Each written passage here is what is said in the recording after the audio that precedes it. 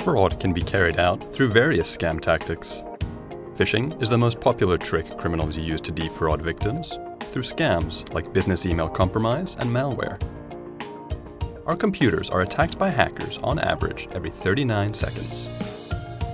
They use malware, short for malicious software, a code designed to damage or take over computers, tablets, and smartphones.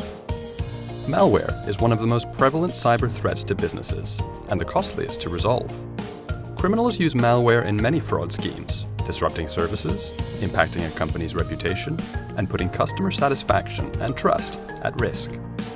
Companies may even be fined by regulators if there is a severe personal data breach as a result of malware compromise.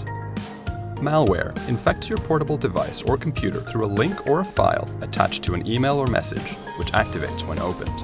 Fraudsters can then control your network, deleting files and stealing information, like customer details and credit card information for their own financial gain. They trick people into opening links or files by appearing to be from legitimate organizations or business partners. Today, the internet has made it easier for malware to spread.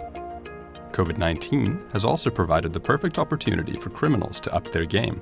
They capitalize on people working from home, when IT controls may be weak, and anxiety may make them susceptible to offers that contain malicious links. There are different types of malware, which all infect in their own way.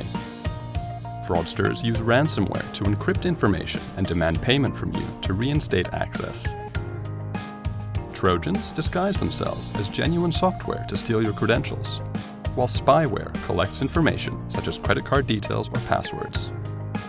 Viruses cling and spread quickly, contaminating files, while worms slither through the network from an infected machine and spread the infection to other devices. Make sure your team knows the dangers of malware. Never click on an unknown link or attachment in unexpected emails or messages. Never share messages or emails if you don't know their source and are not able to verify the authenticity. Immediately report any suspicious emails or messages.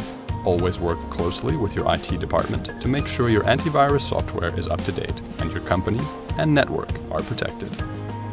If you suspect your company has fallen victim to a malware scam, notify your bank right away or contact your local Standard Chartered office.